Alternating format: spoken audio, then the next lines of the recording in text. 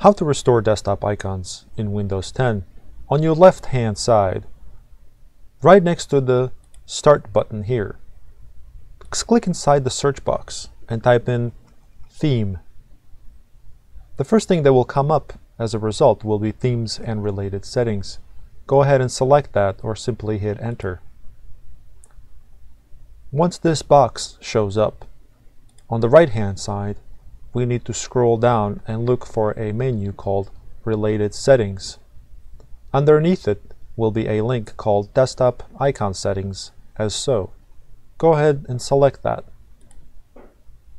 Here we can select the desktop icons that we want to appear. Personally, I like Computer, User Files, Network, Recycle Bin, and Control Panel. Go ahead and select Apply. Now you have your desktop icons.